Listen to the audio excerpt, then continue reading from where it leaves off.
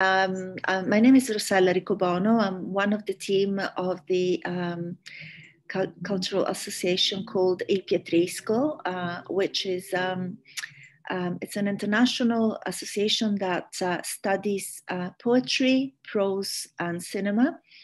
And we were born in on the 24th of December 2020, so we're very new association, and we've been doing a little bit of work on poetry and on prose, and tonight is actually the inaugural lecture for the cinema section that you know, it's a pleasure for us to have Anthony Quinn, Dr. Anthony Quinn, opening this section with his lecture on Juliet on film.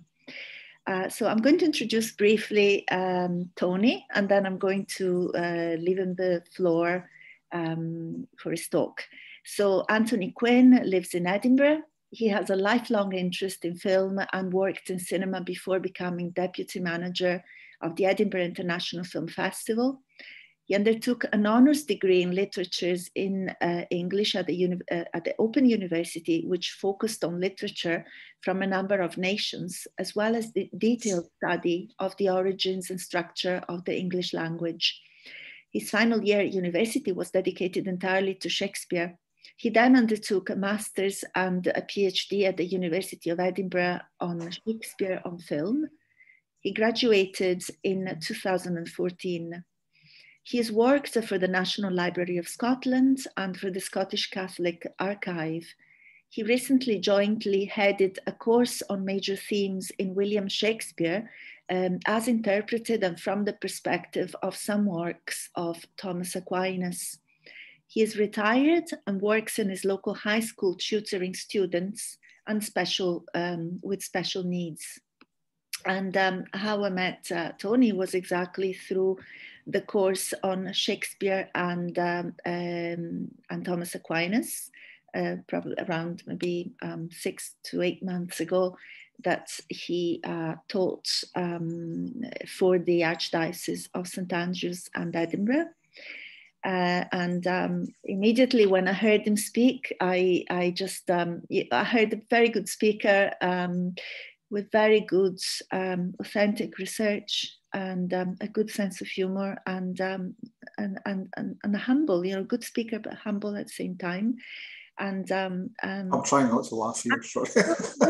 I just felt that, you know, that was enough for me to say I need to invite him to be part of Il Pietrisco.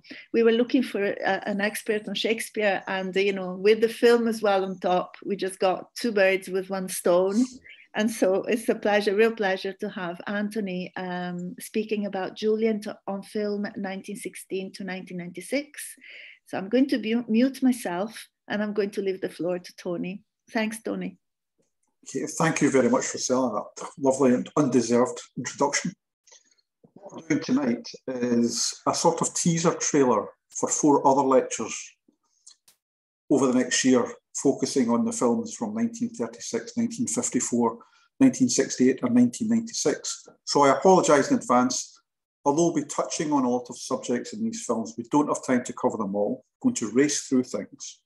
And I've got a series of illustrations to make it easier. And film is a visual medium. So it's important you see rather than just listen to someone describing something.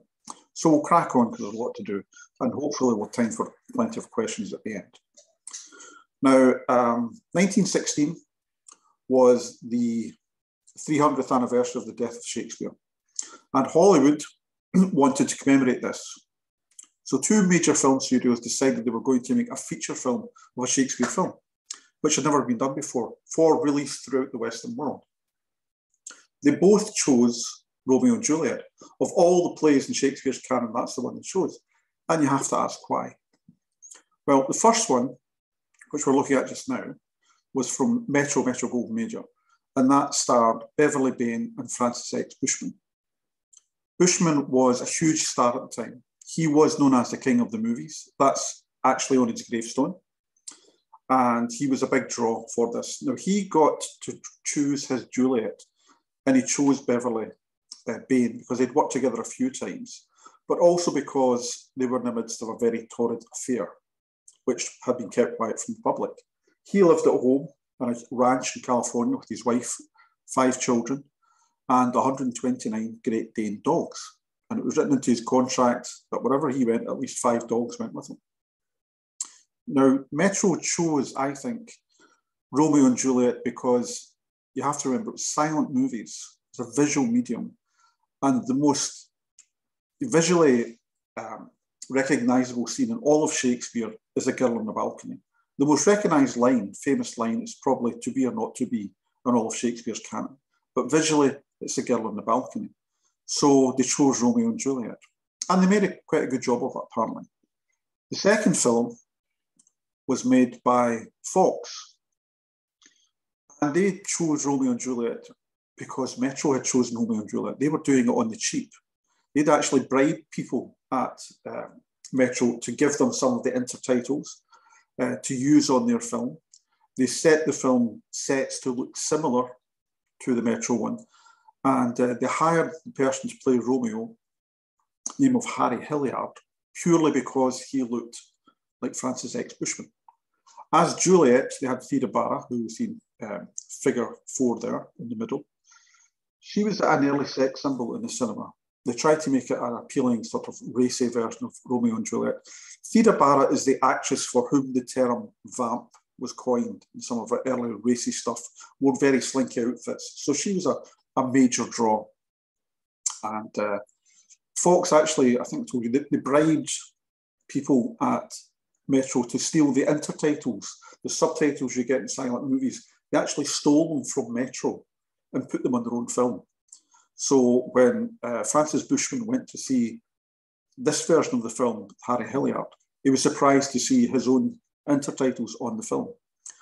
Both films were about 8 reels long, which was, quite extensive at the time. Most films are 1 or 2 reels. They were both successes, but they've both been lost, so we can't really say much more about that.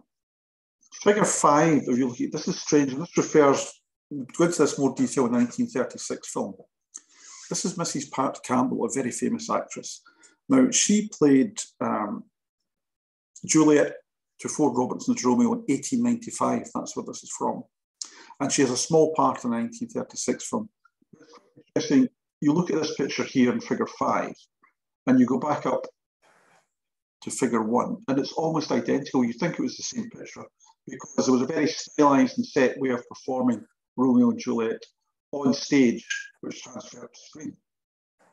So the 2 films were made in 1916. That was it done. They had done, Hollywood had done its homage to William Shakespeare, and it was all done. So nothing happened for the next 20 years. So what made them go back and make a major version of Romeo and Juliet in 1936?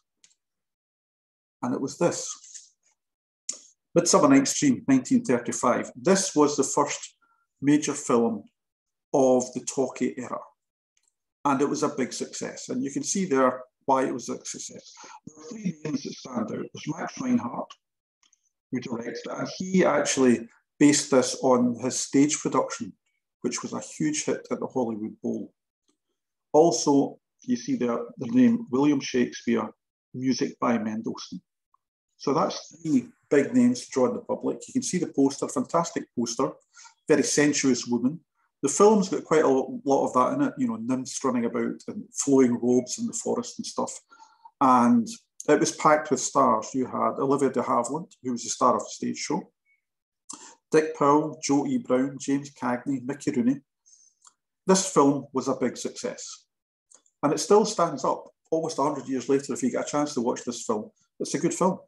There's bits in this film where they put glitter in the forests, and Zeffirelli tried to copy this later. We'll talk about that when we come to Zeffirelli. So there was a lot of jealousy in Hollywood at the time. When this film came out, they said, we are the guardians of Shakespeare. We are the people who can bring art to the people. And MGM, their nose was out of joint. They were the ones who'd made the one with Francis X. Bushman.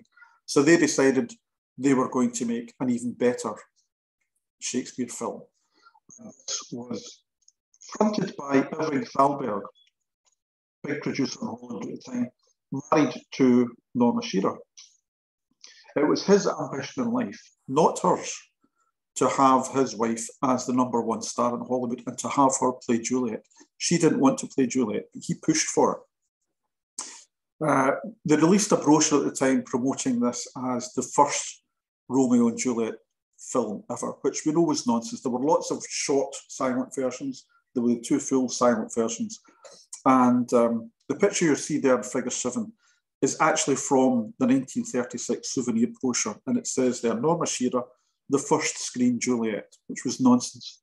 Figure 8 shows Norma Shearer herself playing Juliet in a film from 1929, the Hollywood Review of 1929, which was to promote sound in film. So that was nonsense, but it was all marketing at this point. So we move on.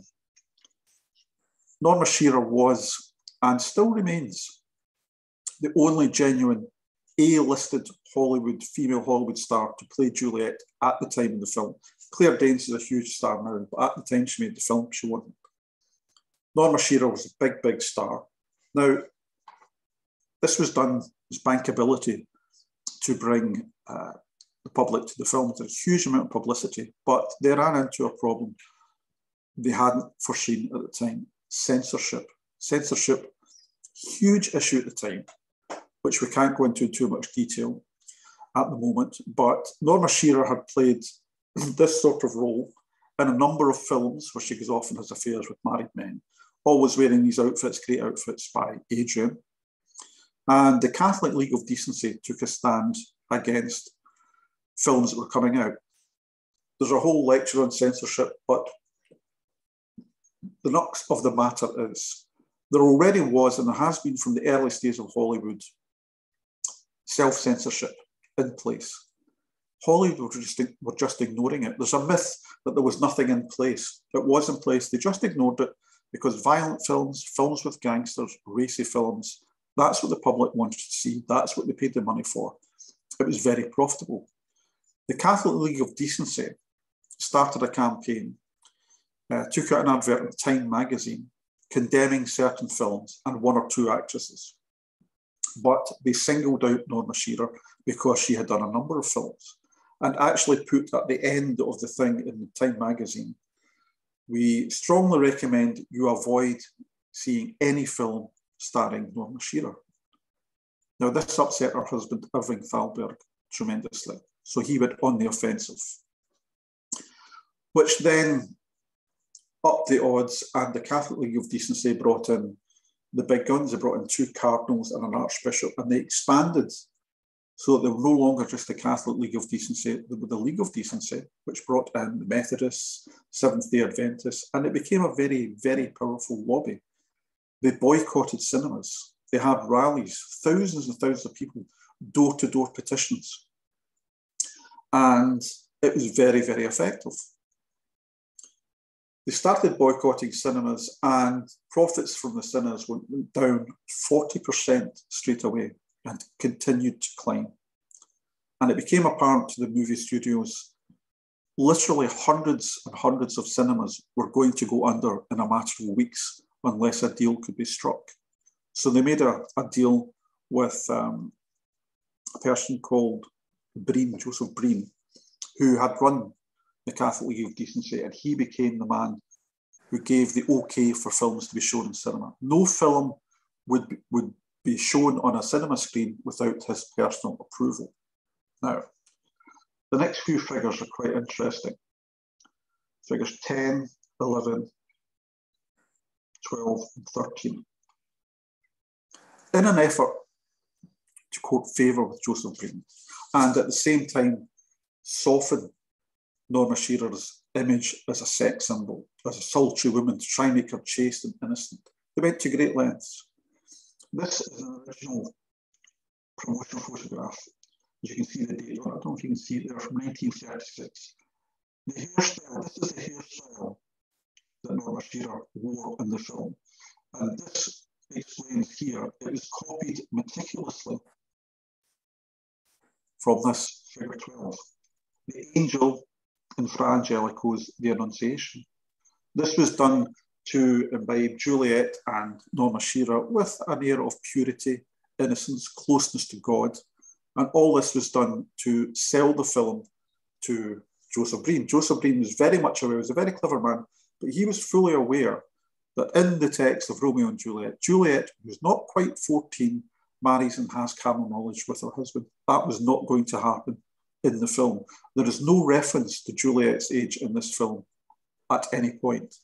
All the actors and actresses in the film are of a similar age or older to Juliet. Norma Shearer was 34 at the time, married, 2 children. You wouldn't think that was the ideal preparation for playing Juliet, but all her co-stars were in their 40s or 50s. And it really didn't make much difference from that point of view. If everyone's on the same age group, there's no real contrast. But this was partly what we're talking about with Pat Campbell, because in an effort to make sure that everyone looked the same, but no one looked younger, no one looked younger than Norma Shearer, all the actresses were caked in green makeup. Because the film was shown in black and white, the green didn't show up. This was done. They also did tricks with lighting, called in specialist lighting people to make his wife look younger and chaste and innocent. So that was done deliberately and it seemed to work. And move on to figure 14. Now, figure 14 this is the part in the play where marriage is proposed to Juliet from her mother and the nurse. This film set the tone of how this scene has been played virtually in every film and most stage productions ever since. It's played purely for laughs because the nurse is coarse, the nurse is stupid, she says daft things, and she overacts. The overacting comes from this scene. This was Edna May Oliver, character actress, the one on the right. And she was told, because there are a lot of comedy actors in the Midsummer Night's Dream, and because this is a tragedy, they were told, try and jolly this up, try and make it as funny as you can, where you can. And they ruined this scene. This is a hugely important scene. In the scene, in Shakespeare's play, you have the 3 ages of women in Shakespeare's time. Young, middle-aged, and old. Juliet's young, her mother's middle-aged, the nurse is old. This is why she says confusing things, because she's old. There's further references in the play about her size, about her lack of teeth, about her being old. So you've got the 3 ages of women in Shakespeare's time. But you also have, crucially, the 3 stages of a woman's life in Shakespeare's time. Maiden, wife, and widow. This is the path that Juliet's life is expected to follow. And it's all going well. At this point, marriage is proposed to Paris, who's a very good catch. Everyone's happy. Everything seems to be going according to plan until she meets Juliet, until she meets Romeo, and life goes off the rails. So that's what happens there. So figure 15, a brilliant picture on the right, is the character of Rosaline in the 1936 film. I always think she's wandered off the set from Flash Gordon, that brilliant headgear. Rosaline does not appear in Shakespeare's play. She's mentioned, she's referred to, but she does not appear. Rosaline appeared in the 2 silent versions, and she appears in this film, and she appears in the 1954 version and the 1968 version, which we'll come to later on. This is quite interesting because a little bit of history with this particular actress. This actress is, her name is, where is it? I've got it here, Catherine DeMille. Now, she's the adopted daughter of Cecil B. DeMille. And she later went on and married Hollywood star Anthony Quinn, no relation. And by coincidence, the big dance sequence in this film, 1936 Romeo and Juliet, was choreographed by her cousin Agnes DeMille, who was the daughter of William C. DeMille. So there's a lot of family connections there. The dance sequence, which you can see here, in figure 16, is absolutely lavish. It lasts about 14 minutes. And when you look at it just now, it looks faintly ridiculous. But the whole thing is done purely to accentuate Norma Shearer as the top Hollywood star. She has all these handmaidens around her, as you can see. They circle her, she dances through the middle. They kneel before her, they praise her. The dresses were all designed so that Norma Shearer was quite short, that no one looked taller than her with the shape of the dress. But also the thing has been, it's referred to, it looks like a marriage scene. She's in white, there's all these handmaids as bridesmaids, and the whole thing is done as if a running theme throughout the film, the Virgin Mary, Bride of Christ. This is another subtle version to it, and another way to keep the purity angle pushed towards the former. Everything's chaste, everything's fine. The deviation from that, as we can see, figures 17 and 18. These are two illustrations which they had to put forward to Breen beforehand to get the okay, this will be acceptable. Now on the left, you can see, this is the illustration. They said, this is what Juliet will be wearing on the balcony. It looks, a lot of layers there. It looks quite well buttoned up. It's quite solid. But the one on the right, which they released just after the film was released in the souvenir brochure to promote the film, looking far more flimsy, almost see-through. There's a hint of a breast and even a nipple there.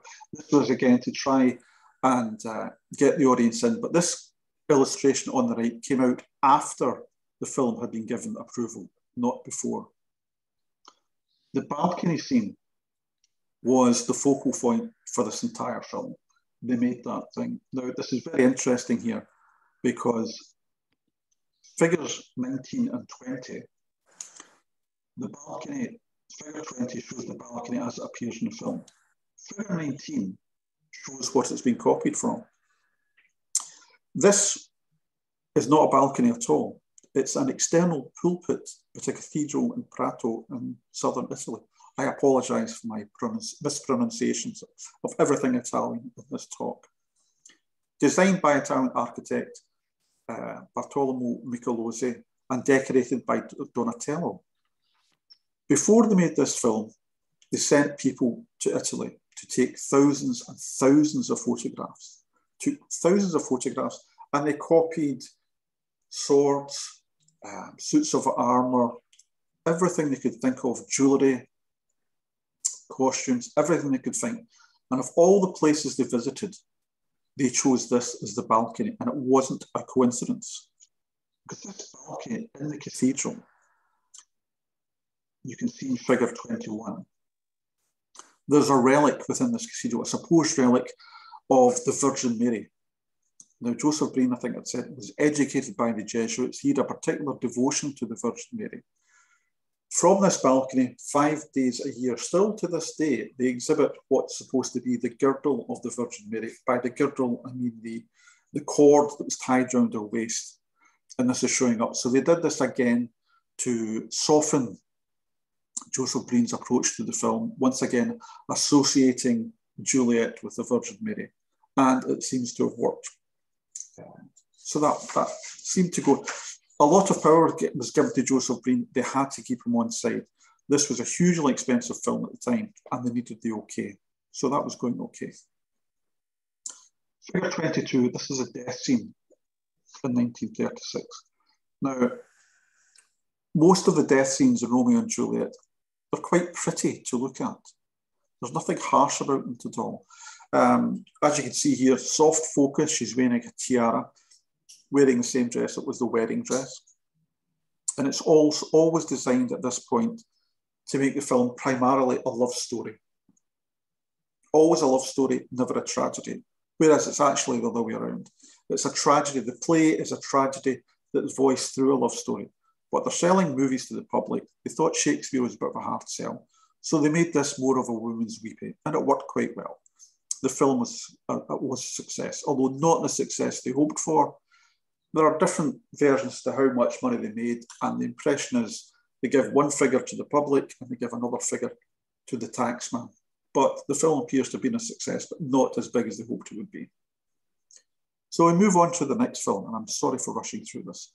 1954. Now you can see here, figure 23 is Grace Kelly and High Noon. And on the right here, figure 24 is Susan Shentall. A very, very strong similarity. This is not a coincidence. Renato Castellani, neo-realism was his background, and he wanted a a natural, free-acting Juliet, someone who was fresh, was unknown, but at the same time could have a film star's looks. Susan Shentall was chosen after being spotted in the Caprice restaurant in London. There's a lot of mythology around this, that she was spotted and given the part straight away. She wasn't. She was spotted. He'd left instructions with the maitre d', Mario. If you see someone matching this description, and he gave them a description, phone me at this number. Mario spotted Susan Shentall. She was attending secretarial college. She was there with her younger sister and her parents. He got in touch with the director who came down. She was offered an audition for the film. At first, they thought it was a joke, but they persisted, no, come along to the audition. In total, she had 3 different auditions for the film. The final audition was with Lawrence Harvey. Now, at the time, Susan Shentall, she wasn't so much an unknown actress as, not even an untried actress. She wasn't an actress at all. There was a lot of bad press about this, saying it shouldn't be allowed. And it was wrong to do this to Shakespeare, and it was like, against the Shakespeare canon, etc. What all the press failed to catch on was that the person who played Romeo, Lawrence Harvey, had been spotted in the very same restaurant 3 weeks before. And he was offered the part purely on his looks. So it seemed to be criticism for one part, but not for the other. So the film itself was the first Romeo and Juliet film to be shot out with a studio. They went to Italy, partly because colour film was a lot cheaper in Italy, an awful lot cheaper than you could do it in the UK. This became a drawback for the director, who became obsessed with colour.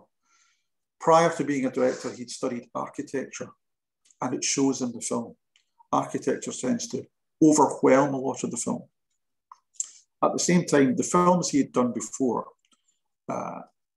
neo-realism films, there are people who are the freedom of the city, the urchins who live in the Colosseum. They can go anywhere, and it's reflected in this film. Romeo has the freedom to go wherever he wants, and his friends, and they do that throughout the film. Juliet is repeatedly filmed behind bars, in stone rooms. The director comes back to the themes of concrete, stone, and iron grills as a sense of imprisonment and claustrophobia. In this, he echoes what Orson Welles had done earlier on, 1948, with Macbeth. And in these films, the introduction of Juliet, her eyes are cast downward throughout the whole thing, subjugation. The initial scene, there are bits of it's quite reminiscent of To Catch a Thief, where Cary Grant is invited by Grace Kelly's mother to make a pass at her. That's what happens here with Paris in this film. Once again, we return to the character of Rosaline. Now, this is quite interesting because Rosaline in 1954 not only appears in the film, she's actually given lines to speak, which is quite unheard of. 1936, Rosaline doesn't say anything. She sort of waves and looks, she doesn't actually do anything. And this is interesting because this is because the hairstyle on Rosaline here is a deliberate copy from Pisanello's fresco of St. George and the Princess of Trebizond in the Church of St. Anastasia in Verona. Throughout this film, overwhelming the film really, are numerous, countless references to the Italian origins of Romeo and Juliet. This came about in 1952. They were holding a press conference in London with the director and with the heads of the studio, Rank Studio, who had bought the Odeon cinema chain to premiere this film, to showcase this film. This was a huge release at the time. It was the most expensive, it was a British-Italian film, but it was the most expensive British film made at this point. And they were doing a sort of search for Scarlett O'Hara to try and promote the film at this press conference. And one of the journalists asked a very reasonable question: how much of Shakespeare's text will you actually be using in the film? because most directors use between 35, 55% of any play, because of film, you can cut a lot of stuff out. Much to everyone's surprise, not least the backers of the film, he said, I won't be using any of Shakespeare's text, not one word. I'll be basing this on the Italian folk tales of Bandello, Da Porto, Masuccio, and I will be writing the script myself. This did not go down well at all. The director was taken into a room and spoken to directly, saying, we are making Shakespeare's Romeo and Juliet. We are promoting Shakespeare's Juliet. We are selling Shakespeare's Romeo and Juliet. The public are coming to see Shakespeare's Romeo and Juliet, not Masuccio's, Da Porto's, Bandello's. That is the film that will be made, either by you or someone else. So he reluctantly agreed to go along with Shakespeare's Romeo and Juliet. But throughout the film, there are countless references back to the Italian origins and everything to do with Italy in this film, which we'll go into in more detail on the 1954 talk. Now, 28 and 29, how much of a coincidence is this, if it is a coincidence? The fresco from the 1936 film, on which Juliet's hair was modelled, appears in this film. Quite clumsily done, as if he just happens to be sitting in front of it. But it's the same thing, another association with chastity, virginity, heavenliness and goodliness. It's all done there. And also on the right is a publicity shot from 1954. This shot does not appear in the film, but again, they tried to make this association. And interesting enough, you can see the outfit worn there by Friar Lawrence. I actually got in touch with the Vatican about this because it didn't match anything that I could find of any order. So I wrote to the Vatican and they come back to me and said, confirmed, this habit does not exist. It's an amalgamation of different orders done, I think, from different versions of Italian things that the director put in. Another example of going back to the Italian versions is this scene here. Figure 31 on the right, this is Juliet's wedding. She's kneeling before the grate in the window and she's got a lily and she's in front of a cross. On the left, again, apologies for pronunciation. This is an illustration by Giambattista Gigola, and it shows Romeo and Juliet kissing through the open grille. This was created for an early version of Romeo and Juliet in the Italian folk versions. That scene is copied very much so here. She's even the critics at the time got this wrong. They thought this was a reference to, Romeo's on the other side of the grille, in case you're wondering. They thought this was a reference to Midsummer Night's Dream, the lovers Pyramus and Thisbe and the hole in the wall. It was actually another direct association from the director to move back to Italian folk tales. And we're going on again. Figures 32, 33, and 34. This is where the lily comes in. The marriage scene continues and it forms an image that's similar to another Fra Angelico painting, St. Lawrence and the Jailer, which you see here on the left, where a man is seen kneeling beside a friar as viewed through the angle of the cell door. In the film, we see Shakespeare's Friar Lawrence being replaced by Fra Angelico's St. Lawrence, whilst Romeo kneels before him. Now, this can be depicted not only as another reference to Fra Angelico's work and an insertion of more Christian iconography, but also as another example of using architecture to suggest imprisonment. It does this throughout the film. The film also incorporates another theme. Going back to the lily, this is St. Dominic. He's often portrayed with a lily in a book, and that was done here rather clumsily. In the film, if you see the film, the lily is given to Juliet by the friar, and it's quite symbolic and quite clumsy, but that's what's done for that. Another reference to the film, which I don't have a picture of, I couldn't get it off the screen, I apologise. The final scene, the funeral, of Romeo and Juliet, you have all these bishops coming in from the side in full regalia, which is quite silly because it's, you know, obviously it's the morning after the bodies are found in the tomb, and suddenly all these bishops appear. And this was done, pardon me, to copy this painting. This painting is Botticelli's, sorry, the dress was Botticelli's Flora. I'm trying to find the name of the painting. The Funeral of St. Ursula. The costumes the bishops wear are copied from this painting. Could also be a reference to the two lovers' initial meeting, for the full title of the painting is The Martyrdom of the Pilgrims and the Funeral of St. Ursula. And the two meet, they'll have this whole thing about pilgrims, palm to palm. So that was another reference to it. But ultimately, the film was not a success for a number of reasons. The acting styles between the naturalistic Susan Shentall and the very stagey Lawrence Harvey. He was very much a stage actor and tried his best to be John Gielgud. In fact, the very first words he says in the film, it's an impersonation of Gielgud. He says, "Is the day so young?" Sing-song voice. And he continues this through the film. And the two styles clash. It doesn't work.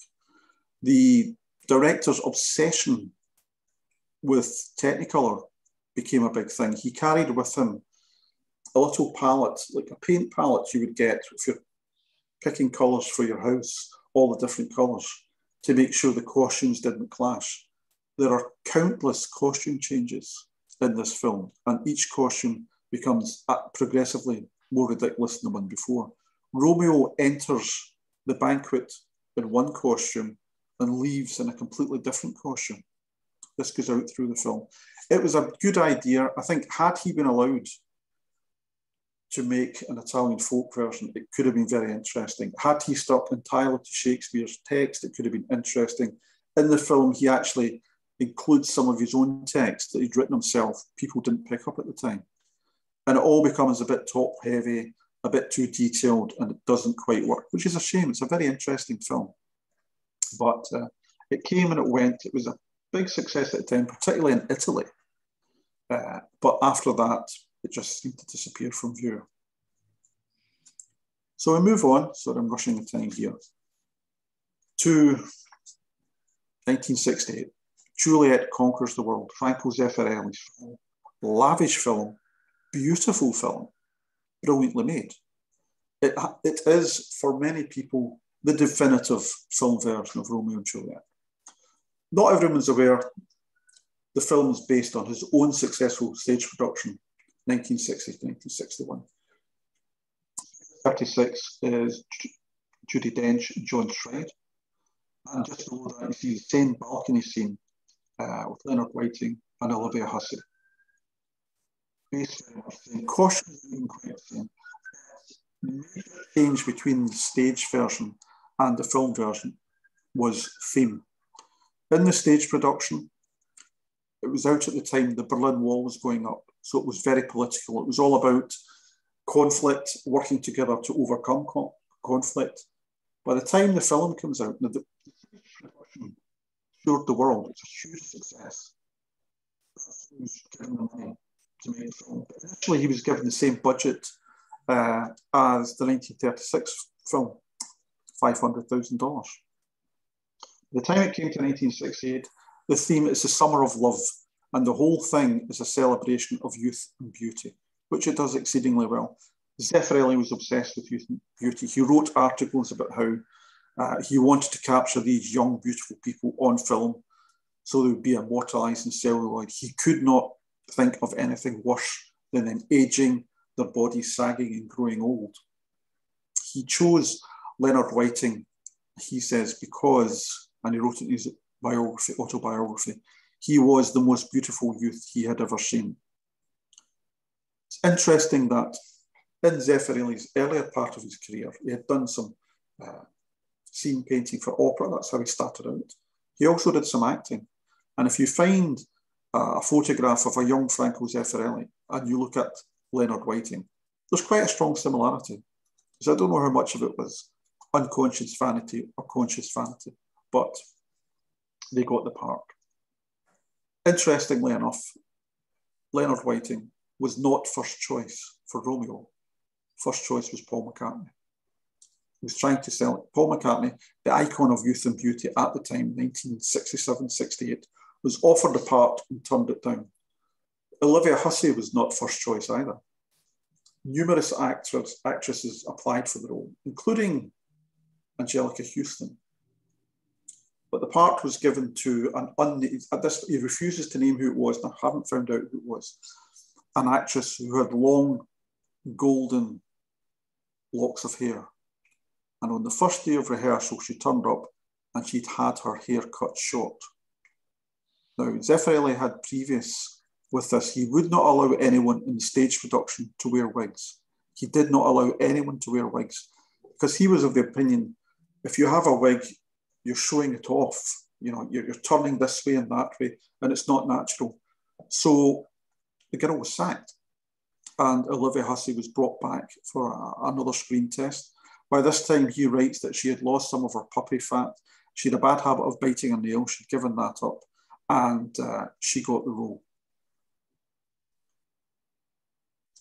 Figure 39 is the Rosaline character, 1968, and we hear her being announced as such as she enters the banquet. Now, it's quite interesting because in all these films, we see the same trait. We see a young, beautiful person playing Rosaline, who is then replaced by an even more beautiful person playing Juliet, even though Rosaline does not appear in the play. Here, she's playful, confident, flirtatious. She smiles with Romeo as she dances. She then dances towards the camera and she turns around and her gown obscures the camera's view. And what happens after that is, for me, the defining moment in Zeffirelli's film. The presentation of Juliet. At this point, the music has been building to a crescendo. It stops suddenly, which simultaneously isolates and highlights this moment. We hear the introduction of a more tender melody, and Juliet appears in a full-length shot, symbolically and physically replacing the departed Rosaline. She's wearing a long crimson gown, and her face is framed between the two male guests, one of whom actively encourages the households as well as the audience. You can see the chap on the left there, to applaud her entrance. This is Juliet being presented to the world as a young woman. Now, the film changes dramatically. We cut to Romeo at this point. He's been watching, he pulls his mask down. He doesn't want to be seen. But the whole costume, Juliet's costume, is designed to bring attention to her face. And what happens at this point is actually symbolic of Italian love poetry of the time where the play is set. She's framed and shot in such a manner, she becomes the sole focus of the male gaze. Initially, Juliet's seen in long shot, gradually replaced by medium shots and then close-ups, firstly of her face, then it's more intimate. It becomes her eyes and her mouth. It's a methodical, progressive focus on the very blazon of Renaissance poetry. Where the body's broken down into parts for individual praise before being brought back to the face, and then rapture poured upon the beauty. Now, this is done quite well because in a cinematic sense, and by moving the camera, the audience falls in love with Juliet at exactly the same time and pace as Romeo does, which happens here. Now, this is not actually from the film. This is from a rehearsal from the film, Figure 42. This film was guaranteed a worldwide success before it was even released. And this was because on June the 25th, 1967, approximately 80 million television viewers in 18 countries in the world watched a program called Our World. It was the first live satellite broadcast between all these nations, and each nation was highlighting some aspect of their great culture. You had Picasso painting, Maria Callas singing, and from Britain you had the Beatles singing All You Need Is Love. That's what that film comes from. It comes from this thing, Our World. Now, Zeffirelli knew some people in the Italian television and in the Italian government, and he managed to convince them that of all Italy's vast expanse of art and culture, the thing they should show to the world was him rehearsing these young people for his film of Romeo and Juliet, which was tremendous. It was supposed to be, it was promoted as being an intimate viewing of a rehearsal. So we were supposed to be quiet, you're watching what's going on, but it was no such thing. The rehearsal itself was rehearsed for 3 days solid. Every single hesitation, every single pause was practiced and repeated until it was perfect. So by the time this film came out, 80 million people throughout the world had already seen free trailers for it, had seen these young, beautiful people. It was assured that people wanted to see it. It was a huge success. As with the 1936 film, souvenir brochures were printed, and in this one, quite often, there was a lot of flesh on show. As you can see, this was done the Summer of Love. Zeffirelli was the first person to move beyond Juliet being a male fantasy of a sex object in one way or another. In this film, she becomes also a sexual subject, capable of her own longings and of acting upon them, which she does. And we can see that in the banqueting scene where Romeo kisses her. She greedily kisses him back. This is actual change in how Juliet has been portrayed up to this point. It's quite a fundamental change. But we also had, it went on a bit, Juliet as woman. The balcony scene in the film. It's hard to ignore. This is what one of the people wrote at the time on Juliet's cleavage. It's all over this scene. And it was written, I'm quoting here, "It is very hard to ignore the contraption which makes a spectacle of Olivia Hussey's pubescent bust, strategically targeted by the camera as she leans over the balcony. The corset is technically an item of clothing, yet it creates a type of nudity. In its redesigning of the female figure, the corset winds up offering more cleavage to the eye than might be available when a woman is naked. When the corset wearer in question is scarcely a woman at all, like the 15-year-old Hussey, this enchantment effect becomes even more striking. It becomes slightly disturbing as well. Juliet was 15 when they started filming this. She turned 16 during the filming. There's a very brief semi-nude scene. Juliet's breasts are exposed. That was the last scene that was filmed for this film, and everyone was cleared off the set. But Olivia Hussey speaks about this in her autobiography, The Girl on the Balcony. She was very shy about doing this. She didn't want to do it at first. Zeffirelli had a nickname for her, quite a coarse nickname about being big-boobed, which he would shout out on set to get her to come in front of the camera. And it was only later on she realised that what he was doing, he was getting her used to think of herself in a sexual way so that she became more used to it. It's quite doubtful as to how that would be done nowadays, if it would be allowed, particularly with someone so young.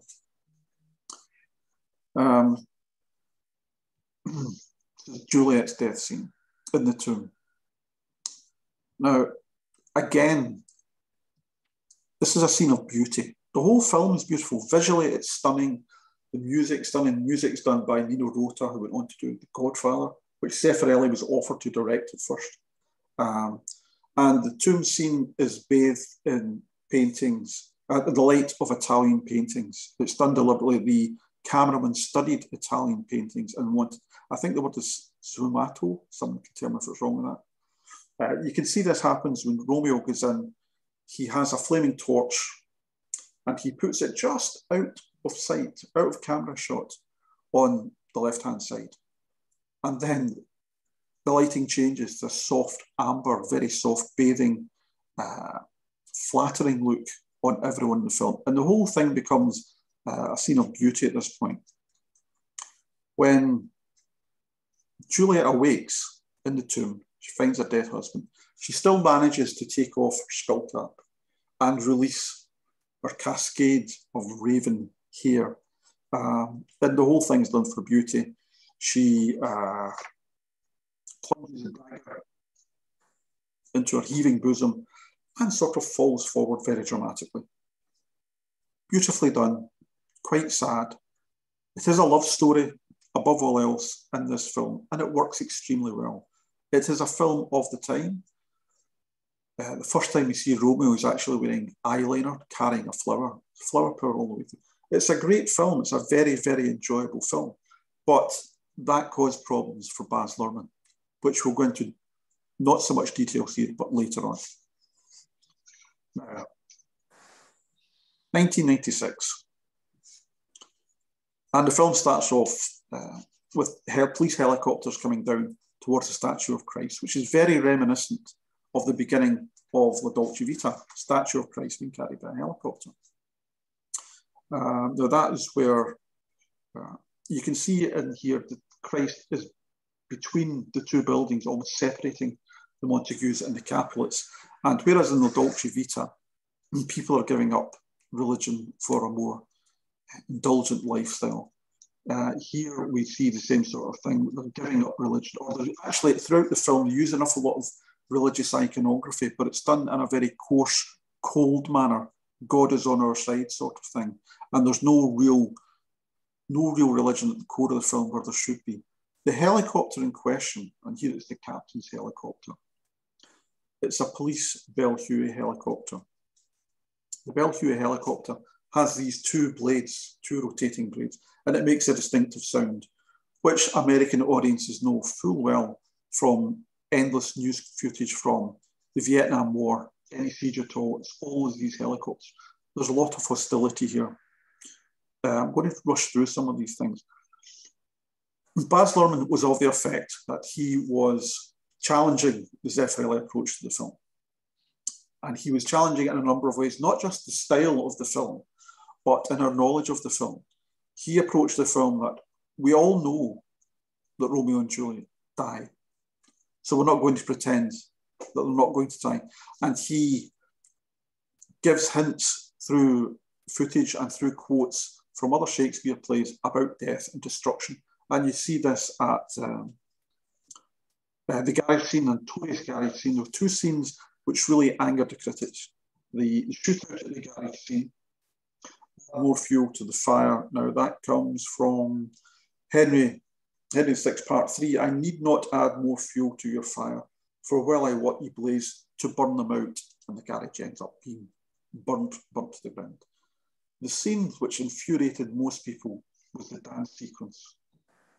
More than anything else, this brought out the ire, and the person playing Mercutio and Mercutio himself was ripped to shreds unjustly. He's doing a thing to Young Hearts Run Free, bewigged, mini-skirted, stockinged, high-heeled Mercutio. Now, this is the only enacted song and dance number in a film that's packed with music. What critics fail to point out at the time is this is only happening in Romeo's mind. He's taken the drug, Queen Mab drug, as it is in this film, and this is all in his mind. And it's a carnival of the grotesque, which we'll explore in more detail in the 1996 film. Figure 52 and figure 53 together. We see this is another foreshadowing of death. This is the Station of the Cross. Christ dies on the cross. Tybalt has got horns and he's surrounded by two skeletons, the good thief and the bad thief. This is a hint that there's going to be a violent death, but it's not anyway, it's Tybalt's own death, which we see in the next one, where he dies, arms outstretched like Christ, falls into the pool where that statue of Christ actually is. So that's all that was. The addition of the horns was a little reference back to Zeffirelli, because when Tybalt appears first in the Zeffirelli film, he's wearing a cap and the ears are folded up of the cap to make it look like he has horns. Tybalt's the bad guy. It's a very simple message. Another reference to death, I am thy pistol and thy friend, is a quote from another Shakespeare we went to just now. This is the very gun that Juliet will use to kill herself with. It's Romeo's gun. And you see this poster throughout the film. Now, religious iconography in St. Rose of Lima. This picture is outside Juliet's bedroom. We see it quite a lot. St. Rose was a young girl who her parents were forcing her to marry someone else, someone she did not want to marry, like Juliet. So she took a crown of thorns and disfigured her own face. So that's a reference to that. Now, as with Zeffirelli, Claire Danes was not first choice for Juliet. First choice was Natalie Portman, and she was actually engaged, and they shot the first scenes with Natalie Portman. And when they played them back, they didn't like what they saw, because Natalie Portman is very small and very delicate, and Leonardo DiCaprio is about 6 feet tall, and he's quite broad and athletic. And the scenes they shot, they were worried it looked like he was molesting her. And they're very concerned again about the whole, going back to the 1936 film, the perceived age of Juliet, of being underage. So she was dropped. Claire Danes had been a big success in this TV series called My So-Called Life. She played a person called Angela Chase, Angel Chase, and this becomes a little joke throughout the film. This picture here, figure 56, is the figure in front of the DVD. And the first time we see Juliet in the film, she has her face down in the sink. Similarities here. In the first episode of My So-Called Life, Angel Chase is told by one of the cool girls at school that she has to change her hair. And Angel says, she means by change my hair, change my life. Symbolically, this is the night of the banquet. Juliet's life changes from that very point. She sees Romeo. Rosaline, this is where Baz Luhrmann does it differently from everyone else. He chalks the name of Rosaline up on the board. Rosaline does not appear in this film. This is an understanding that he has that, and I think it works very well. In each of the films, as I said before, and the two silent films, Rosaline, young, beautiful, replaced by someone even more beautiful. Now, he was of the opinion that even if you judge a woman to be perfect, that very act of judgment is degrading to the woman and reinforces the phallocentric society that exists today and very much in the film world. So I thought that was very well done. We'll explore this later. Pardon me, in the 1996 film. Figure 59. First hint of Juliet's independence is that she's spying on Romeo through the fish tank. He's not spying on her, a reversal of the male gaze. And she's doing this in the most intimate of places, public bathroom. And it's also beautifully shot in as there's no dialogue, there's the music going on in the background. So they are forced to make this connection through the very close and intimate use of eye contact, and it works extremely well. Now, one of the themes we get in a lot of discussions on Shakespeare is Mercutio in love with Romeo? Is Romeo in love with Mercutio? Are they in denial? Can it be played different ways? An interesting thing here is at the beach, everyone's partying, there's girls in bikinis, everyone's having a great time. And then Tybalt comes along for his confrontation with Mercutio. From that point, the background changes completely. All the partygoers disappear. And in the background, if you watch the film, it is absolutely packed with leather-clad bikers and muscled sailors. Now, this is all very similar of the work by the Finnish artist Tauko Laaksonen, as you can see from some of his work here, which was very popular and became synonymous with late 20th century gay culture. Now, in this scene, it's a very interesting scene. Tybalt walks Mercutio with the insinuation that he is having or has had or wishes to have a sexual relationship with Romeo. And Mercutio acts with fury. Interestingly enough, we don't know why he's reacting with fury. Because it's true, because it's false, because he does feel something for Romeo, but it's not reciprocated. We don't know. Now, that's something we talk about in the 1996 film, but it's very interesting because many people believe Romeo and Juliet, regard it as the greatest heterosexual love story of all time. What if there is another element to it? That's quite interesting.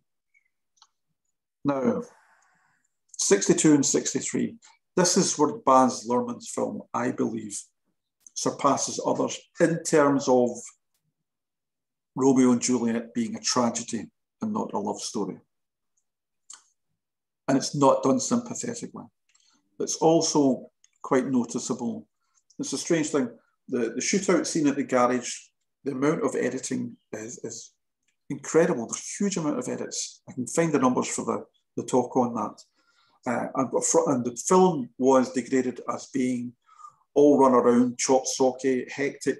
But from that point in the film gradually slows down to a very slow finale in the cathedral. A finale in a film which features police chases, guns and gangs. There's a very, very slow finale. That's highly unusual. Juliet wakes up.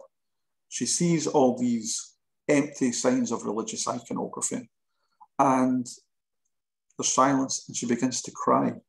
Her face twists with anguish, and everything she's realised, everything she's striven for is lost. Her breathing races in panic.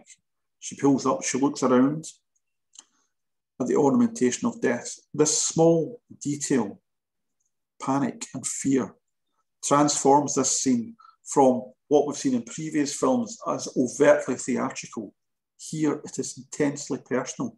We're intruding. We feel we shouldn't be there. And at this point, she steadies her breathing. She looks around and she picks up Romeo's pistol. She's doing this because Juliet's life, she realises at this point, her life's journey has come to an end. She has transformed from maiden to wife to widow. But she's done it not over 30 or 40 years, as we expected, but over a period of 5 days. That is part of the great tragedy of Romeo and Juliet. It is Juliet's tragedy. She has gone through this. She has nothing left. She then pulls the gun and puts it to her temple, and the audience is horrified because we hear the gun being cocked back, we hear it echoing in the cathedral, and we become aware that we are about to witness a very real and a very violent death, and we can only look on as horror. She places the gun to her temple, looks to the heavens, and pulls the trigger, and the shot echoes around. Juliet's love may be eternal, but her life journey reached its end.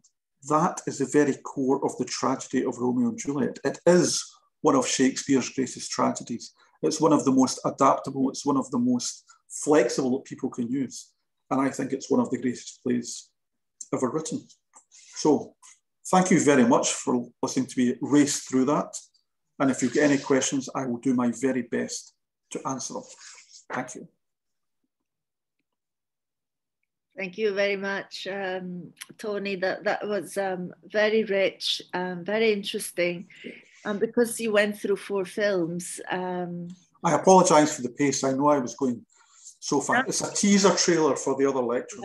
Yeah, I mean, and you actually paused enough on each of the films, I think, to, kind of draw out the differences and the contrast between the 4 of them. So it worked really well. So thanks again. And, I'm going to open this with a question, and then I would love to have people from the audience as well to ask questions. But I'll open it up just to break the ice. And if we stay on the same pictures that you're showing there, I'm really quite intrigued by, because you've talked a lot of contrast and influences between art, architecture, paintings, and the productions, the 4 different productions of Romeo and Juliet. And here on the second last picture, as well as all those beautiful candles that, because it's not in a tomb, but it's in a cathedral, they set the atmosphere. But at the same time, there's Juliet next to the archangel not Gabriel, Michael, I believe that's the Archangel Michael. Do you know? Because, you know, at the beginning, she has wings. And so the angel that you talked about, a joke about the angel. Yeah. And there's that kind of, you know, kind of film, kind of language of comparing her or setting her next to the angel, Archangel Michael, who has a sword. Yeah. But, you know, obviously she's not going to use a sword because she's got a pistol. This is a postmodern, you know, 1990s film. Do you know anything about this? Because I thought that was quite... A lot of the religious iconography in this film, and it's everywhere. It's on waistcoats, it's on cars, it's in the police helicopter. It's all quite garish, and it's never more so garish when Romeo pushes open the door of the cathedral. And interesting, it's the cathedral, it's not a tomb. So we get the hope that perhaps she's not quite dead yet. And he opens the door to the cathedral, and it's full of balloons and candles and huge ornamentation of crosses made out of flowers. Very garish, like gangsters, like people who have a lot of money but no taste. Mm-hmm. Interestingly, the only symbol of, for me, religious iconography which holds true meaning and is deeply personal is on the inside of the ring that she has there on her finger there. That's the ring that Romeo takes from his neck and puts on her finger while she's in the tomb. Because inside the ring is engraved Romeo and Juliet, but the "and" is not an ampersand, it's a cross. Okay. And that's how the title of the film was actually marketed. It wasn't Romeo with the word "and," or it wasn't Romeo and the ampersand, and Romeo cross Juliet. Yeah. So that's an intensive part of that. Yeah. So it could have been a Romeo plus Juliet, but also interpreted in a religious way. And this scene definitely sets her next to the Archangel. Because at the beginning she's got wings, doesn't she? Yeah, the young thing was up. Well, at the bits, when we're introduced to Juliet at first, we hear her mother screaming for her. And the joke there is playing the Marriage of Figaro, the introduction to the marriage, the overture to the Marriage of Figaro at that point. And when we cut to the scene of her in the bath face down, like Angel Chase, mm-hmm. the music changes to another track called Angel by someone else. So she's this thing of angel of purity. And also the joke about the banquet, the fancy dress party, is that Romeo's dressed as a knight. He's the knight in shining armour who's coming to rescue her from this golden tower where she's imprisoned. So it's quite good. Yeah, I'm also quite intrigued by, you know, for example, in the first, I've watched all the films, including the 2017 one. I was sick a couple of weeks ago. I was so sick that I had to cancel my whole week. And I have to say that in the end, apart from not being well, I really enjoyed it because I watched so many films, including all the Romeo and Juliet's one.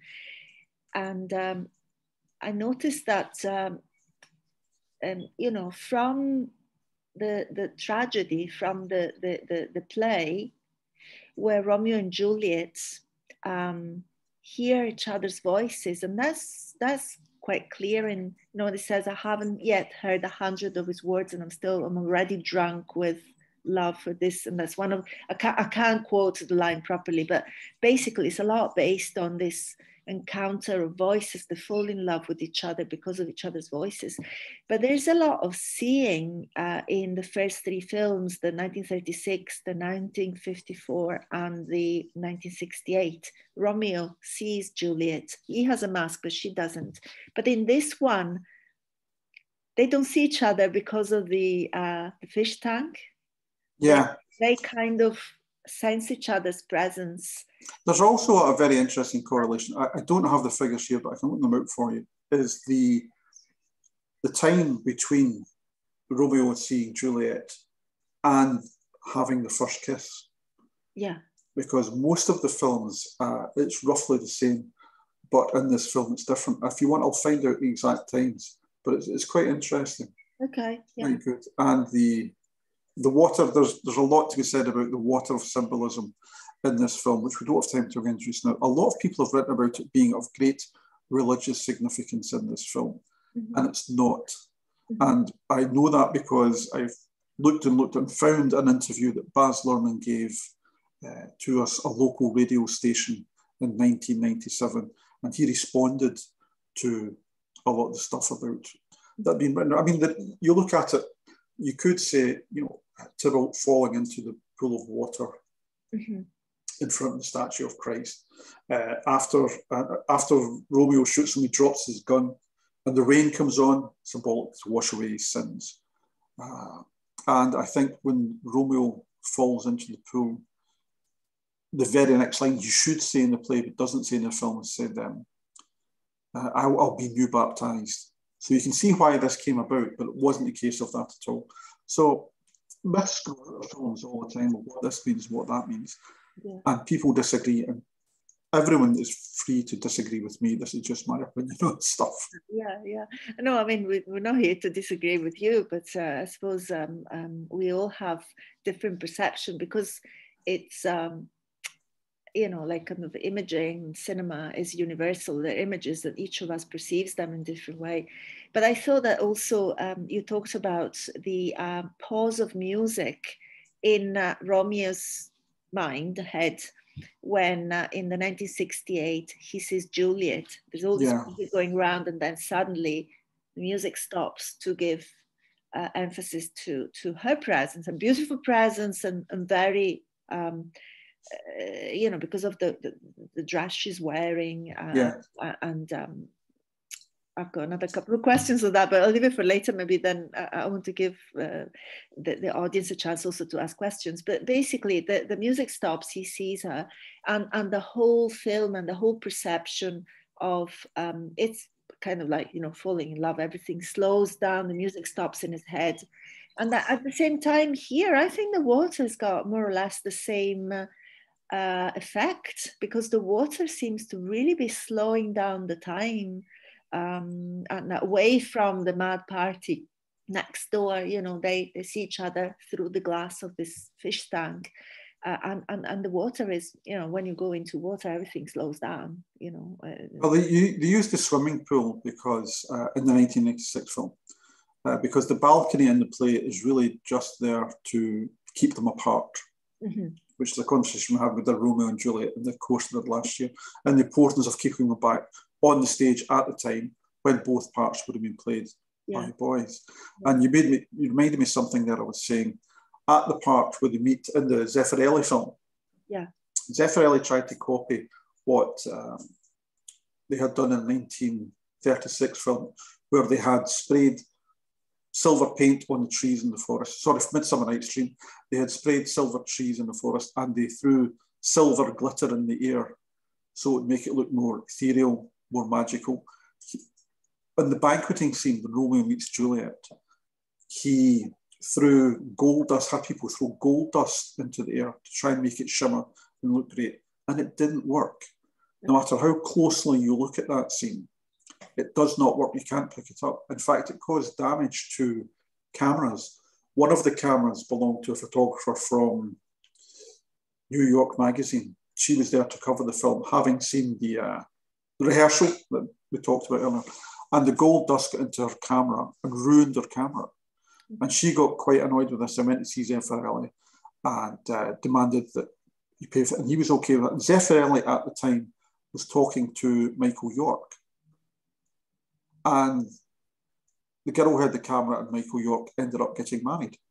So the banqueting scene for Romeo and Juliet ended up being a romantic love scene for Michael York and his future wife, because the banqueting scene didn't work with the gold dust. So that was quite interesting.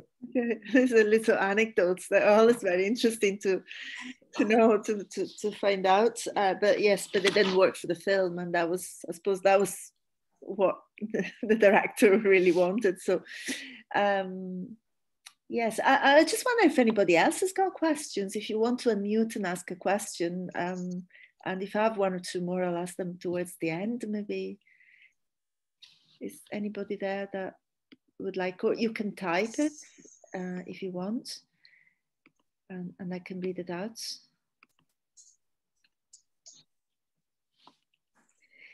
Right. Unless someone's got a question, I've got another one then. Okay, fire away. Right. Okay. So I'm going to start from an appreciation, because there was a lot of comparison and influence between in the various films, especially the first three, between art done either in a proper way and in a well-researched way, or not so well from my viewpoint. In the Castellani version, it was a little bit of a pastiche, of you know, for example, the cathedral in Verona is the Gothic cathedral in Siena are mixed up. And for someone, you know, I mean, I know my country fairly well, and so immediately it was just like, what, you know, this is not Verona. Also because I come from Padua, which is next to Verona, and so I know Verona fairly well. But I really like this, you know, this research, whether it's done badly or not by the film director. I thought that Zeffirelli, for me, was the one that was actually had worked best. Certainly the most and in cinematic. Yeah. And also the less, you know, sort of less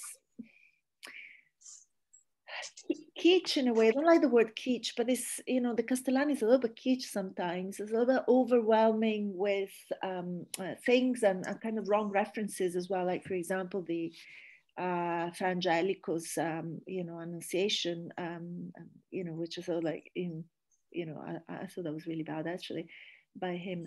But I thought Zeffirelli's research was quite good. And what I'm interested in, and probably that's why the 1936 film didn't work so well for me, for costumes, for example, was the fact. And the studio setting was, I mean, it's a good example of Hollywood movies of that time, what it was for. So what interested me was the fact that, you know, obviously the Renaissance in Italy, we're here in Italy in the Renaissance, maybe England as well, France and whatever else, but also the Middle Ages that everybody describes as the obscure centuries and years, which I think were actually very colorful instead. You know, we need to reappreciate. And if I'm not wrong, there's the story, the first staging of Romeo and Juliet in Italy, I think it was done in 1476 or something like that, which was a kind of made kind of late Renaissance. And then obviously Shakespeare is at 1597 or something like that. Yeah. You know, but all these reds and vermilion colors and strong colors that, you know, obviously highlight her beauty, you know, Olivia Hussey's beauty and the rest, and the scenario and the, you know, the scene in Zeffirelli were well researched at the same time. That's why that worked for me much better than the, you know, the Norma Shearer version, for example. Well, you have to remember that, and you'll know this, that Zeffirelli started out as a scene painter for opera. This is where he met Visconti and had a long personal relationship with Visconti, the neo-realist director. And Visconti told him early on, if people that look at something and they believe it to be real, they believe what is happening is real. Yeah. So this is why, and you're right, the sets for the Zeffirelli film are natural. You believe them completely. Yeah. You don't really have that in anything else. And some of the Luhrmann films deliberately goes out his way to make the whole thing kitsch. We can go into that later on. The 54 film tried too hard, and they got to the locations, but they didn't do the work. You see electric cables running down pillars. You see concrete traffic bollards. You see a magazine picture stuck to a wall. And there's a scene where Benvolio is running down the street and he stops and looks left and right for traffic. No, you wouldn't do that, you know, in 1600s and 1500s. So it's all a bit clumsy. They tried maybe too hard, because even the costumes, some of the costumes are just ridiculous. The costumes are ridiculous, and there's no sword fights. We talked about this earlier on. he seems to use daggers. We talked about ferracorte, daggers drawn short irons, which leaves out sword fencing is a huge part of Romeo and Juliet in the text in the film. Sword fencing is referenced throughout the play, and there's a theory, and I think it holds water, that in the original production, stage productions on stage, it's likely that the Montagues and the Capulets both used different styles of sword fencing, the Italian style and the English style. Sword fencing and dancing and theatre were the three arts which boomed through the time of Queen Elizabeth I. She favoured them. She was a very keen dancer herself. And sword fencing became not just a sport, but a gentleman's sport, and it seemed to be artistic. And this is all in the play. And I think Castellani in 1954, he lost all that. Mm-hmm. There's virtually no sword fighting in the film at all. When Romeo kills Tybalt, we talked about this earlier, he just runs up behind him and stares at Siena Cathedral and stabs him in the back and then runs away again. It's almost like a slapstick comedy. Yeah, and also not very close to the original at all. No. It's a complete change of,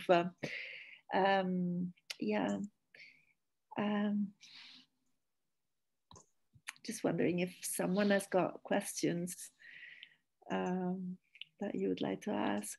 I can see you there, Mary. Would you got a question for me? I don't have a question as such, Tony, but you know what? I've really enjoyed this because I'm not as cultured as Rosella, but I've really enjoyed it because it's shown huge different aspects which someone who's less observant like myself wouldn't necessarily have picked up on, but I also think that maybe some of the older films would have been limited as to what the actors could or couldn't do, because they're always very staged about, there was always rules about 1 foot on the floor and all this kind of stuff, their movements were limited. Film, yeah. That must have surely come across in some of the movies as well. Yeah, the 36 film, the morning after we spent the night in Passion, her hair is immaculate. There's not a hair out of place. He's fully clothed. He's got 1 foot on the floor. It's quite comedic. It's quite cool. And in contrast with that, you've got the brief semi-nude scene of 1968. Stories around that are not sure how true it is, but it did cause the film to be banned in certain places, certain countries, Russia, certain other places. That scene was cut from a lot of places and certain states in the American South. And the story is that Juliet, who had just turned 16, wasn't allowed into the premiere in New York because it had been given a higher grading. She wasn't allowed in for fear of catching a glimpse of her own breasts, which is quite funny. Censorship gone mad. Yeah. But no, I've thoroughly enjoyed it. Thank you. Thank you very much. Pleasure. Thank you. Does anybody else want to say something or has a question? Fred, do you have a question? Fred, you need you're on mute. Not now. Buonasera. Yes, I enjoyed it. I did, yes. I'm not by any means, I'm an armchair enthusiast or anything else, but I did enjoy the early stuff, the 1916 onwards to, I thought that was, it's my first toe in the water, if you like, looking at the Bard and the various guises that you put forward. It's one of the most filmed plays, Romeo and Juliet. There's countless short, silent versions, some comedy. There's one with Charlie Chaplin in it. And I think one of the earliest ones was around about 1905. It was French, and it wasn't silent because they had recorded some of the lines on a Edison wax cylinder, and they had tied this up, geared it up to the camera when it was rolling. So when they started the film, the cylinder started going to try and synchronize the short amount of speech. But we don't know how much of that was actually filmed. It may have just been one reel, it might have just been one scene, but it's all been lost. But it was, it's quite innovative because the French early cinema has often been discarded for the more fashionable Hollywood given the limelight. But the French did an awful lot in the early days of cinema to bring it forward. Sorry, bit of a diversion there. No, that's really interesting because you know, not many people know this about the not silent film either. Yeah. So it would actually be really interesting to see if they're still available. No, most of them are lost. And when you say lost, the films were made with it was acetate film, acetate, yeah, and that gave extremely sharp images, particularly black and white. You have to remember black and white. Acetate gave great definition between. You'll see modern flat screen televisions, and they'll give you so many different gradients of black. You could get something very similar in the early acetate films. That's why they used it. But the problem was that as the film aged, the acetate began to decompose and became highly combustible. And if it was exposed to oxygen, and all these films were stored in warehouses that belonged to the film companies. So when one of the films combusted, it was like a magazine. It was like an explosion in an ammunition dump. Mm-hmm. All the other films exploded along with it. So countless silent films, when they say they're lost, they don't mean that someone put it down in a train somewhere and forgot about it. It means they've been destroyed. Yeah. Like the Theda Barra film, and that's been lost, isn't it? Yeah, both of them lost. Yeah. You know, it's a shame. It's a shame when any film's lost. But that was the first. The Francis Bushman film was the first full length, not full length, but 8-reel film, which was quite significant at the time. Got up to that point, there were a lot of short films that tended to be clips of stage shows, and it tended to be actor managers showing off how great they were at being kings, the great imposing king characters. And in late Victorian time, it was not altogether unusual to have an actor manager playing Romeo opposite his own daughter as Juliet. Right. Which is quite strange when you think about it nowadays. Right. Yeah. It's I really enjoyed your talk. I mean, I would have another 115 questions to ask you, but I think that... Oh, is that the time? We've been here about an hour and a half, so maybe it's time to close, and then we look forward to the next 4 lectures where you go deeper, maybe into each film. We're thinking, we're thinking of maybe doing them over a year, maybe one per season. Yeah. So the next one could be sometime in late summer or autumn. Yeah. And we'll talk about it. And what we're doing is the things that we touched on here briefly, we will touch on the other, but there will also be other things. And what we've touched on, we'll go into it in more depth. But you could do virtually a PhD on any of these films. The 2017 film, Romeo and Juliet, I don't like at all, partly because it's a lot of the dialogue is taken out and put in by Julian Fellowes, the guy who wrote Downton Abbey. But also at the same time, on the plus side of the film, it's not really meant to be a full serious take on Romeo and Juliet. It's been made as an introduction for youngsters to get into Romeo and Juliet. Mm-hmm. You'll find with that 2017 film, people who liked it tended to be 11, 12, who were watching this for the first time. And it was set up as more tribal, more action, and it hooked them, which was what it was supposed to do, and it was good. Yeah. But there's other versions, there's very good, there's an excellent film called Ram Leela, which is an Indian film. That's an adaptation of plot, not an adaptation of text. And you get these throughout the world. So loads and loads of films, but we just limited it to these 4 to 7. And also I wanted to say to everybody who's here that Amazon Prime has all 4 of them available for renting if you want to watch them on Amazon Prime. So then just put Romeo and Juliet 1936, 54, 1968, and 1996, and you can watch them. It may be one at a time, and before the next lecture or something like that. But they're really, really enjoyable. And watching them all together, like I did on the week when I wasn't well.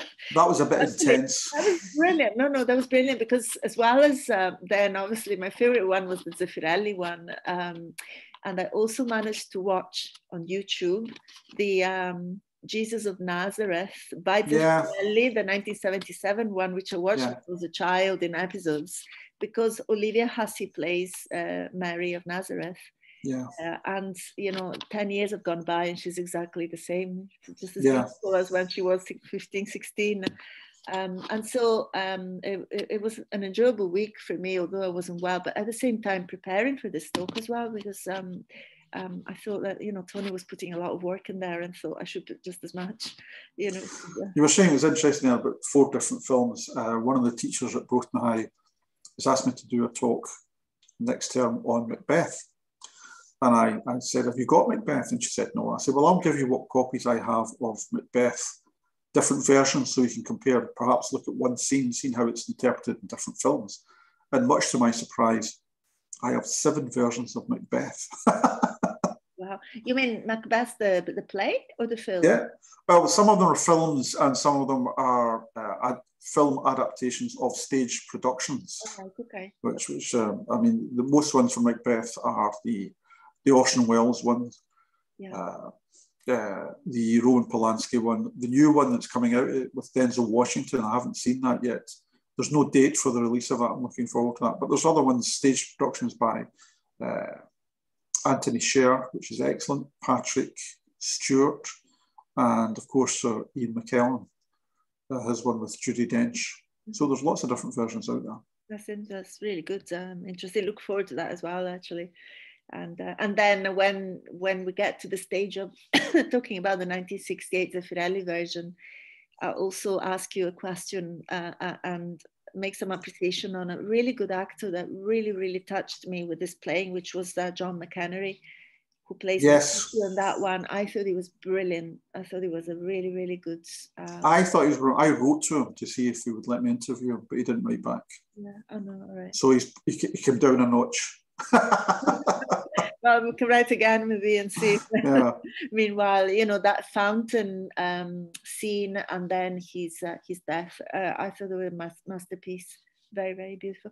And I know from, you know, because on YouTube you find all these sorts of things, like some interviews of with Olivia Hussey and Leonard Whiting when they were young, and then when they were a bit old, you know, a couple of years ago.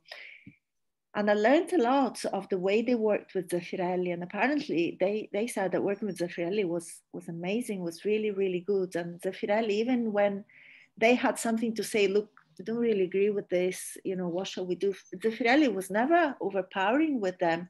They kind of merged their ideas together and worked really well in a fluid way. I thought that was, I mean, I never worked with a film director, so I don't know how, but I was quite impressed by what they were saying in the interview. So if you look around on YouTube, you find them very nice, unpretentious, young, you know, young people. He was 17, she was 16, 15. It's interesting that of all the cast that were in the Zeffirelli film, the one actor that Zeffirelli himself singled out for praise, unstinting praise, was Michael York. Yeah, all right. And when Michael York was offered to be part of the Zeffirelli film, he was taken aback that it wasn't the part of Romeo. Michael York had played Romeo in Cornwall, at the Open Air Theatre in Cornwall, where Richard Burton had come to see him because he'd heard he was good and praised him and recommended him to Zeffirelli as an actor to look out for. So he praised Michael York. Michael York was a bit upset about getting the part of Romeo. Whiting got the part because he looked so good, but in his autobiography, Zeffirelli talks, it gradually goes on, the questions raised is what happened to Leonard Whiting? And Zeffirelli's not explicit about it, but he does say that Leonard Whiting was quite argumentative on a lot of the stuff. Why do I have to do this? What can we not, you know, and it became quite embarrassing because other more established actors like John McEnery, Michael York, they didn't have to be told to do something twice, or they did something very well. So it may have been that he was a little bit more argumentative with directors, I don't know. Olivia Hussey had a very difficult life. She developed agoraphobia, extreme agoraphobia, couldn't go out at all. She married Dean Martin's son, who later died in a plane crash. And she suffered from it. They had divorced at that time, but she was very upset by that at all. But she's done some very good stuff. She did sort of semi-retire from acting for a while. Okay, yeah, I suppose if she went through difficult times, she probably would. Yeah.